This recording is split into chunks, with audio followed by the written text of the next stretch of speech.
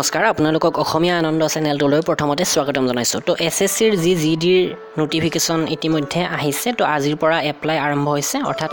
21 July 2018 পৰা এই যেটো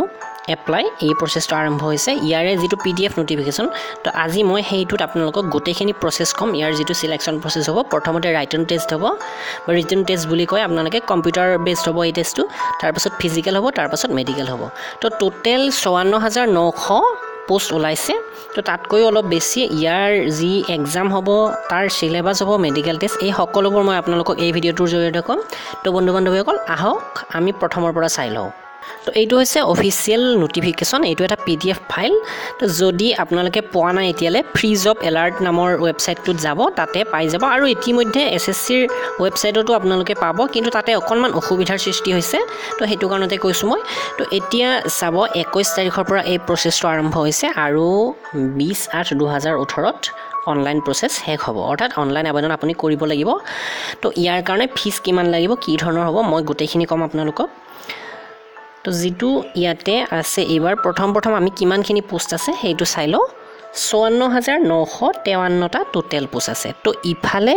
47307 টা পোষ্ট আছে মেলৰ কাৰণে আৰু 7646 টা অনলি ফিমেলৰ কাৰণে তো চাব ইয়াৰ মাজতে বিএসএফৰ পোষ্ট আছে 14000 হাইয়েস্ট যিকেটা আছে মই হেকেটা প্ৰথমতে কৈ দিও সিআৰপিএফৰ আছে 19000 তাৰ পাছত আটাইতকৈ কম আছে সিআইএসএফ তো আটাইতকৈ ভাল জব বুলি কোৱা হয় কাৰণ ইয়াতে মেইনলি যেটো হয় ইন্ডাষ্ট্ৰিৰ সিকিউৰিটি ফোৰ্স হয় তো বিশেষ অসুবিধাৰ সন্মুখীন হ'ব নালাগে কিন্তু হেতু কাৰণতে এবাৰ ইয়াৰে পোষ্ট কম আছে আৰু এনআইএ যেটো এটোটো যথেষ্ট কম আছে তো হেতু কথা নাই আপোনালোকে এফালৰ পৰা এপ্লাই কৰি দিওক তো ইয়াৰে যেটো পে বেন হ'ব হেতু ইয়াতে লিখা আছে 21700 পৰা 69100 লৈ তো আপোনালোকে জয়েন কৰাৰ লগে লগে ইয়াতে 21700 পাব তাতকৈ বেছিয়ে পাব লাহে তো এতিয়া এই ভ্যাকেন্সিটো মই আৰু বাকিখিনি কৈ দিও আমাৰ ইন্ডিয়ান সিটিজেনশিপ হ'ব লাগিব তো তাৰ পাছত এজ লিমিটটো বহুতৰে খোকোজা লাগি থাকে তো এইটো কি কৈছে চাব ইয়াতে এইটো অফিচিয়েল নোটিফিকেশন হয় 18 পৰা 23 বছৰৰ ভিতৰত হ'ব লাগিব ওবিসি এসসি এসটিৰ কাৰণেও এজৰ ৰেহাই আছে তো হেতু মই কম আৰু আপোনাৰ যেটো ডেট অফ বাৰ্থ গণনা কৰা হ'ব তাৰ পৰা কোনটো দিনলৈ গণনা কৰা হ'ব বুলি ক'লে 1/8/2018 লৈ অৰ্থাৎ আগষ্ট মাহৰ 1 তাৰিখলৈ আপোনাৰ বয়সটো গণনা কৰিব লাগিব তো নিশ্চয় আপোনালোকে ধৰিব পাৰিছে তো এতিয়ালে আগষ্ট মাহ পৰাই নাই 18 আগষ্ট মাহৰ 8 যেহেতু 1 তাৰিখ আগষ্ট তো এটো যথেষ্টখিনি আপোনালোকৰ কাৰণে সুবিধা হ'ব তো ইয়াতে এটা ডেট অফ বাৰ্থ দিছে চাওক 2/8/1995 ৰ আগত হ'ব না লাগিব আৰু 1/8/2000 চনৰ পিছত জন্ম হ'ব না লাগিব তো আপোনাৰ 1/1/2000 যদি হয় 1/7/2000 যদিও হয় তো 30 জুলাই বা 31 জুলাই 2000 লৈকে হলেও আপুনি বাছি গল কিন্তু 1/8 আগষ্ট মাহত হলে আপুনি নোৱাৰিব তো এতিয়া চাব আপাৰ এজ লিমিট ইয়াতে আছে as limit SC ST OBC আৰু এক্স সাৰ্ভিস মেনৰ কাৰণে এজ ৰিলেক্সন দিয়া আছে তো কি ধৰণৰ এজ ৰিলেক্সন দিছে হেতু আমি চাই লও এসসি এসটিৰ কাৰণে 5 বছৰৰ অৰ্থাৎ আপোনালোকে 23 লৈকে আছে চান্স 24 25 26 27 28 লৈকে কৰিব পাৰিব ওবিসি হলে 3 বছৰ অৰ্থাৎ 26 বছৰ কমপ্লিট হোৱা লৈকে এক্স সাৰ্ভিসমেনৰ 3 বছৰ তাৰ পাছত এফালৰ খিনি আৰু চোৱাৰ প্ৰয়োজন নাই আমি অসমৰটো মেইনলি তো এতিয়া বাকিখিনি চাব আমাৰ যেটো এডুকেশনাল কোৱালিফিকেশন এটো 1/8/2018 ৰ ভিতৰত হ'ব লাগিব আপুনি ক্লাছ 10 পাস কৰা অৰ্থাৎ মেট্ৰিক পাস কৰা হ'ব লাগিব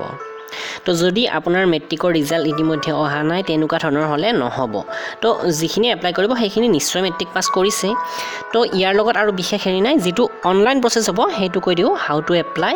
এটো আপুনি যত এপ্লাই কৰে ততে গম পাই যাব ssc.nic.in আৰু ফিস আছে ইয়াতে 100 টকা ফিস আছে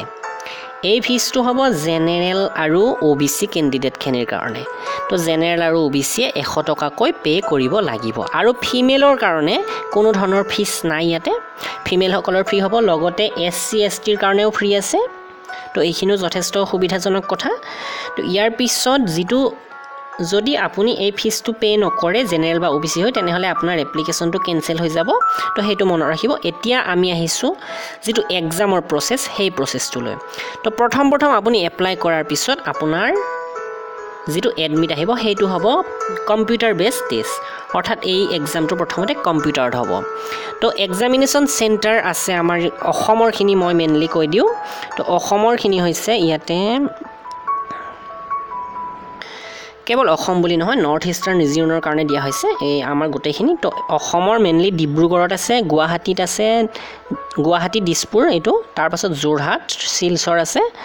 আৰু ইয়াতে ওচৰ নহয় আৰু বাকিখিনি তো বাকিখিনি আৰু প্ৰয়োজন নাই এইখিনি মেইনলি নৰ্থ ইষ্টাৰ্ণ ৰিজিয়নৰ কাৰণে তো এতিয়া চাও কম্পিউটাৰ বেস টেষ্টটো প্ৰথম হ'ব computer base examination date of examination will be intimated in due course যেটো কম্পিউটাৰ এক্সামৰ ডেট হ'ব হেতু পিছত দিয়া হ'ব তো মই এটা অনুমান কৰিছো নৱেম্বৰ ডিসেম্বৰ মাহত হ'ব এই বছৰৰে অকনমান দেৰি লাগিব কাৰণ বৰ্তমান SSC ৰ অকনমান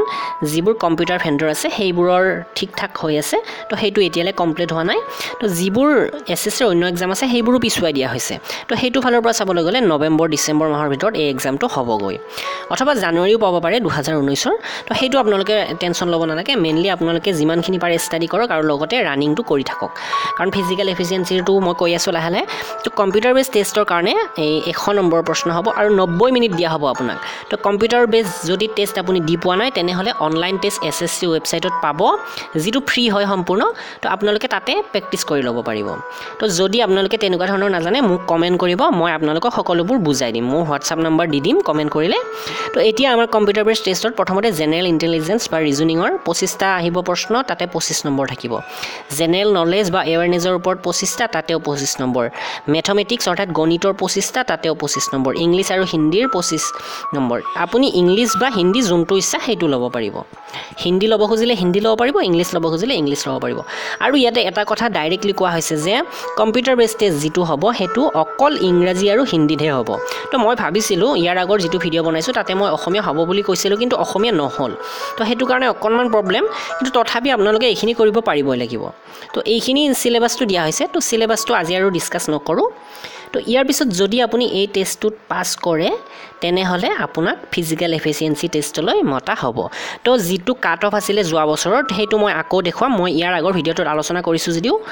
এইবাৰো দেখুৱাই লম তাৰ পাছত ফিজিক্যাল টেষ্টলৈ আপোনাক মাতা হ'ব তো ফিজিক্যাল টেষ্টত প্ৰথম দিয়া আছে মেলৰ কাৰণে 5 কিলোমিটাৰ দৌৰিব লাগিব 24 মিনিটত ফিমেলৰ কাৰণে 1.6 কিলোমিটাৰ 8.5 মিনিটত তো লাডাখ ৰিজনটো আমাৰ প্ৰয়োজন নাই বাৰু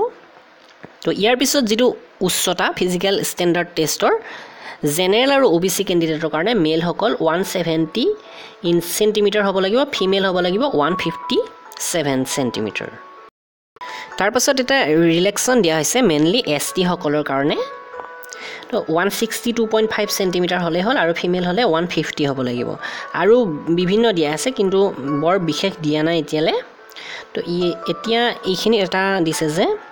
the minimum height for the candidate hailing from northeastern state Arunachal Pradesh Manipur Mizoram Nagaland Sikkim Tripura to amar Assam dia nai yate to he karone ekhini aru iman proyojon nai etia jetu bukur jokh orthat chest ei jokhtu dise general OBC r karone to 80 aru 5 আৰু ফিমেলৰ কাৰণে এই বুকুৰ জুখটো লোৱা নহয় actually তো mainly general আৰু OBC ৰ কাৰণে এখিনি দিছে আৰু ST ৰ কাৰণে 76 আৰু 5 সেন্টিমিটাৰ টো ফুলাব লাগিব হেতু আপোনালোকে নিশ্চয় জানে সাধাৰণতে বুকুখন জেনাৰেলি থাকিলে 80 সেন্টিমিটাৰ হ'ব লাগিব তাৰ পাছত ফুলাই দি 5 সেন্টিমিটাৰ প্ৰসাৰ কৰিব পাৰিব লাগিব আপুনি তো ইয়াৰ পিছত আছে weight যেটো ওজন ইয়াতে যেটো for male and female candidate male female দুইটাৰে জোখা হ'ব যেটো আপোনাৰ উচ্চতা তাৰে ওপৰত ভিত্তি কৰি আপোনাৰ এটা নিৰ্দিষ্ট ওজন থাকিব লাগিব মই এটা মিনিমাম ওজন জানো যে 48 কেজি মিনিমাম হ'ব লাগে এজনৰ তো ইয়াতকৈ বেছি আপুনি কৰি লোৱাটো ভাল হ'ব তো ইয়াৰ পিছতে আহিল আমাৰ মেডিকেল এক্সামিনেশন তো যিসকলে ফিজিক্যাল এফিচিয়েন্সি টেষ্ট আৰু ফিজিক্যাল ষ্টেণ্ডাৰ্ড টেষ্ট এই দুইটা পাস কৰিব তেওঁলোকক ডিটেইল মেডিকেল এক্সামিনেশন অৰ্থাৎ DME শৰ্ট ফৰ্মত কৈছে মাতা হ'ব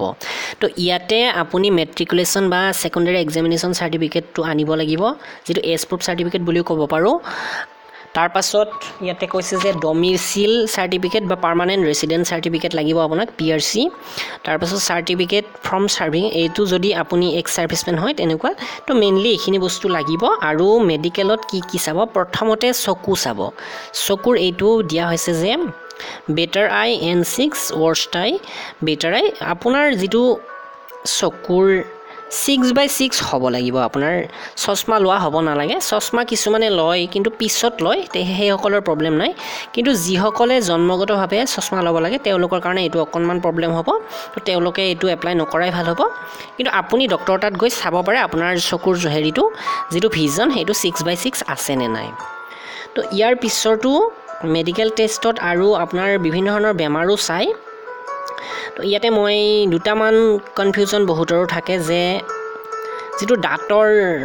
ফুট থাকে দাঁতত খোলা থাকে তেনেকুৱা ধৰণৰ কেণ্ডিডেটসকলৰ কাৰণে অলপ প্ৰব্লেম হয় তেওঁলোকে অকণমান সাৱধান হোৱাটো ভাল তো যদি পাৰে সেই দাঁতবোৰ আপোনালোকে ভাল কৰি লওক ডক্টৰ তাত গৈ আৰু তাতো থাকিলে অলপ প্ৰব্লেম হয় তাতোতো ইয়াতে লিখিছে ডাইৰেক্টলি আপোনালোকে এইখিনি পঢ়ি চাব পাৰে তাৰপাছত ইয়াতে ইম্পৰ্টেণ্ট পইণ্ট আছে বেমাৰৰ কথা কোৱা আছে ক্ৰনিক ডিজিজ টিউবাৰকুলোচিছ চিফিলিছ এনেকুৱা ধৰণৰ বেমাৰ থাকিলে নহ'ব সেইটো ডাইৰেক্টলি কেঞ্চেল হৈ যাব আৰু আপোনাৰ ইয়াতে মই মেইনলি কেইটামান কথা কৈ দিওঁ শিৰৰ কোনো ধৰণৰ প্ৰব্লেম থাকিব নালাগে কাটা শিৰ থাকিব নালাগে আৰু মেইনলি আপোনাৰ খুজতীয়া জাতীয় কিবা বেমাৰ থাকিলে অলপ প্ৰব্লেম হয় তো খুজতীয়া থাকিলে সেইটো আপুনি ভাল কৰি ল'ব আৰু লগতে ইয়াতে এটা বেমাৰৰ কথা কয় পাইলছ বেমাৰটো থাকিলে আপোনাৰ কেঞ্চেল হৈ যাব তো পাইলছটো আপোনাৰ যদি আছে তেনেহ'লে সোনকালে সেইটো ভাল কৰি লওক তো এইবোৰ বহুত বেমাৰৰ নাম দি আছে তো ইমান বেমাৰ থকা মানুহে এনেও এপ্লাই কৰিব অসুবিধাই পাব নোৱাৰিবই তো এইবোৰ আৰু মিছামিছি কৈ নাথাকোঁ তো লাষ্ট টাইম মই আৰু অকণমান কৈ দিওঁ মোড অফ চিলেকশ্যন ইয়াতে ভালদৰে দিয়া আছে তো প্ৰথম কম্পিউটাৰ বেছ টেষ্ট কম্পিউটাৰ বেছ এক্সামিনেশ্যন ফিজিকেল এফিচিয়েঞ্চি টেষ্ট তাৰপাছত physical standard test physical efficiency test আৰু ষ্টেণ্ডাৰ্ড টেষ্টটো একেলগে হয় বুলি ক'ব পাৰোঁ তো তাৰ পাছতে হ'ব মেডিকেল এক্সামিনেশ্যন তো মেডিকেল এক্সামিনেশ্যনৰ পিছত আকৌ এবাৰ ৰিমেডিকেল হয় কিছুমানৰ তো এইখিনি পাছ কৰাৰ পিছত আপোনাৰ চিলেকশ্যন হৈ যাব তো আপোনালোকে ইয়াৰ কাৰণে মেইনলি যি ধৰণে প্ৰিপেয়াৰ কৰিব সেইটো এতিয়াৰ পৰা ৰানিং কৰাটো উচিতেই লগতে আপোনালোকে পাৰিলে জেনেৰেল নলেজৰ বস্তু চাওক আৰু যি ধৰণৰ চিলেবাছ ইয়াতে মই উল্লেখ কৰিলোঁ 4টা ছাবজেক্টৰ ওপৰত তো আপোনালোকে অকণমান এতিয়াৰ পৰা ষ্টাডি কৰক তো মই লাষ্ট টাইম আপোনালোকক যিটো যোৱা বছৰৰ অৰ্থাৎ যোৱা বছৰ নহয় 2015তে হৈছিলে তেতিয়াৰ কাট অফ কিমান আছিলে সেইটো দেখুৱাই লওঁ তো এয়া আমাৰ অসমৰ cut off SSC GDৰ cut off হয় জেনেৰেলসকলৰ 44 মিনিমাম লাগিব তো এইবাৰটো অকণমান বেছি হ'ব আপুনি 44টো ভাবিব নালাগে 50ৰ আপত ধৰক OBCৰ কাৰণে 38 আছিলে কাট অফ তো 38তকৈ ওপৰত ধৰক আপুনি মিনিমাম 45 ধৰক 45ৰ এটা টাৰ্গেট কৰি লওক পাৰিলেতো 50ৰ ওপৰতে লাগে কাৰণ আজিকালি যথেষ্ট হাই হৈছে কাট অফটো SC STৰ কাৰণে SCৰ 37 STৰ কাৰণে আকৌ বেছি অকণমান চাওক 40 এক্স ছাৰ্ভিচমেনৰ কাৰণে 35 তো এইবাৰ মিনিমাম জেনেৰেলসকলে 60 এটা টাৰ্গেট কৰক OBC সকলে 50 টাৰ্গেট কৰক SC ST সকলে 45ৰ পৰা 50 টাৰ্গেট কৰি লওক তো এই ধৰণে আপোনালোকে যদি অকণমান ষ্টাডি ভালদৰে কৰে জেনেৰেল নলেজে হওক মেথছে হওক এইবোৰ অধ্যয়ন কৰে তেনেহ'লে আপোনালোকৰ সিলেকশ্যন খাটাং তো এইবাৰ যিসকল ফিজিকেলি ফিটেড আৰু মেক্সিমাম দেখা যায় যে আৰ্মিৰ ইণ্টাৰভিউ মাৰোতেই এক্সেলেণ্ট মাৰে কিন্তু যিটো ৰিটন টেষ্ট তাতে ফেইল কৰে তো বন্ধু বান্ধৱীসকল এইবাৰ অকণমান চেলেঞ্জ টাইপ দিছে এইবাৰ ৰিটন টেষ্টটো আগতে হ'ব তো আপোনালোকে যিমান পাৰে এতিয়াৰ পৰা ষ্টাডি কৰক আৰু যদি আপোনালোকে ভাল সুবিধা যেন দেখে তেনেহ'লে মোৰ চেনেলতো যথেষ্টখিনি আপোনালোকৰ প্ৰয়োজনীয় মেটেৰিয়েল পাব আৰু মই এতিয়াৰ পৰা SSC GD সকলৰ বাবে যিমানখিনি পাৰি মেটেৰিয়েল প্ৰভাইড কৰিম তো মই অসমীয়া আৰু ইংৰাজী দুয়োটাতে কৰোঁ কিন্তু অসমীয়া লিখি মই নিদিওঁ সেইটো এটা প্ৰব্লেম চাওক এইবাৰ GDটো অলৰেডি ইংলিছতে হ'ব বা হিন্দীতে হ'ব তো আপোনালোকে তেনেকুৱা ধৰণৰ ভাবিব নালাগে মই যিমানখিনি পাৰোঁ আপোনালোকক বুজাই কৈ দিম তো আপোনালোকে যি ধৰণে আগবাঢ়িব লাগে মই গোটেইখিনি আগবঢ়াম তো বন্ধু বান্ধৱীসকল আপোনালোকৰ প্ৰিপাৰেশ্যন এতিয়াৰ পৰা আৰম্ভ কৰক ফিজিকেলৰ কাৰণেও আপোনালোকে ৰানিং কৰক ৰিটন টেষ্টৰ কাৰণে আপোনালোকে অধ্যয়ন কৰক আৰু মোৰ শুভকামনা আপোনালোকৰ ওচৰত সদায় থাকিল আৰু মই সদায় আপোনালোকৰ সহায়ৰ বাবে আগবাঢ়ি আহিম তো বন্ধু বান্ধৱীসকল আজিলৈ ইমানখিনিয়ে ধন্যবাদ